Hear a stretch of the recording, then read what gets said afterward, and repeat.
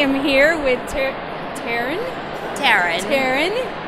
Say it again. Taryn. It's more fun to hear you say it. Solomon, right? Taryn Solomon. From Edelman in Atlanta, but you're not from Atlanta? No, I'm originally from South Africa. She made me guess that earlier. Yeah. I was like, I don't know. It's not Atlanta. We're from the South, at least a different South. Yeah, exactly. Yeah. So welcome. Big night tonight. I know. We're very excited to be here. Very honored. Good. So tell us why you're here. So we've been nominated for the Gateway Gift Campaign, and we're thrilled to be on a national scale and receive the recognition from PRSA, such an honorable organization. Yeah. So talk to us about what it was, what you did, and some of the things. Well, we'll talk about results in a minute, but just tell us a little bit about what it was. The Gateway Center is a phenomenal organization. It's an organization which focuses on homelessness, but it's not about just taking people off the street for one night and providing them with a meal. It's really about an organization that focuses on taking people off the street, but teaching them training, skills, building confidence, and helping them to achieve self-sustainability. So it's really about ending chronic homelessness and not just finding an immediate cure. Right. Not just getting them off the street for one night, but giving them the tools to be able to go out and be successful. Exactly. Take care of themselves. There's lots of giving back to the community. So talk about why Edelman took this on. Edelman has a really strong emphasis on global citizenship worldwide, and they really encourage each office to find an organization that they're passionate about. They encourage an organization to reach out into the community and really get their hands dirty with some real issues that are in the community. And one of the initiatives that we focus on is kind of the Gateway Center, and we do research and we looked at various issues that are in the community that affect all of us, that affect us as we're walking to and from work. We look at what affects our clients, and unfortunately homelessness is one of the toughest issues that nobody wants to talk about. Right. It's not sexy, and it's something which is very real to everyone, especially in a down economy. Atlanta, unfortunately, is the fourth meanest city towards homeless. Atlanta was initially one of the first cities to open public housing, and now 75 years later it has one of the biggest homeless issues. So for us, we saw that there was definitely a need, and there was a place where we could make an impact in the community, and so we tried to find an organization that we could partner with in a pro bono capacity to really make this difference. However, we didn't want to just do the cure for the night. We wanted to make sure that we took people off the streets and help them find jobs, reconnect with their families via Facebook, be able to gain the skills to find a job, build a resume, connect with their families, and become normal people again.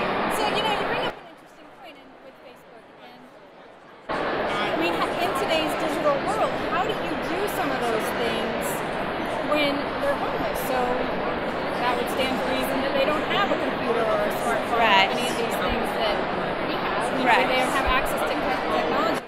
So what are some of the things that you do to help them reconnect? So with the Gateway Center, what they have that is phenomenal is through public-private partnerships and through contributions from the community who fund things like digital computer labs and the governmental organizations that help people figure out how to use technology. Certain organizations have donated computers and technology labs, and the homeless people who are part of the Gateway Center, who move in for a sustainable period of time, are given the opportunity to really go in and figure out how to use a computer again, and how to type and turn it on, and figure out and type in their brother's name and see that their brother comes up with a bunch of pictures. Wow. And what's remarkable is to really see the tears in their eyes when they connect with people. And that's for us what makes our job so worthwhile. Right.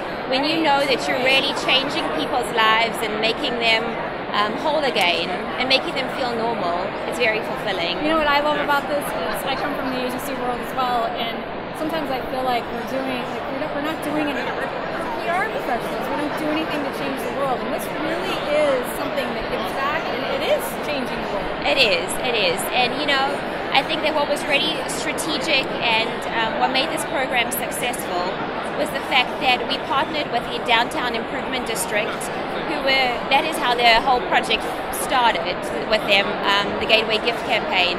The Downtown Improvement District approached the Gateway Center and said they wanted to make a donation for $32,000. The Gateway Center came to Edelman and said we'd like to publicize this and create a single media event and in turn raise some awareness about the Gateway Center.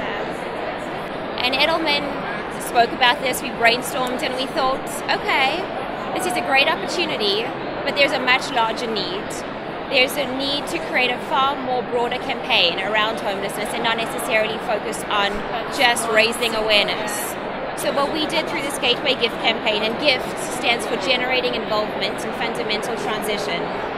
What we did through this campaign is we launched a 32-day campaign between Thanksgiving and Christmas, where we encouraged community partners, public organizations, private citizens to come forward and make a donation. And what we really did through this campaign was define what a donation was.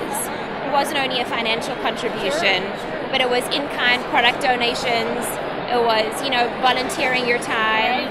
Of course we love a check, but there's so much more to giving than just financial contributions. So that was fantastic that we could get the community to engage and not just raise awareness, but really to do something about it. And I have the advantage of having read the description for the Silver Anvil entry, so I'm going to toot your horn a little bit. Going off of a $32,000 donation, how much did you guys help raise? We raised $70,000 through online and financial contributions, which was fantastic. It was double and exceeded the previous year's donations, which we were really excited about because donations were made through Facebook, through their websites.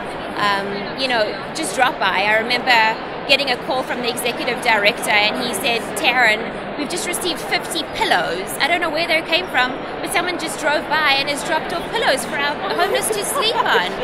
And that was amazing because they were basic things that you're never going to go out and ask for, but it's in-kind donations, just volunteer time. So many organizations raised their hand and said, we want 200 of our employees to come forward and volunteer and serve food.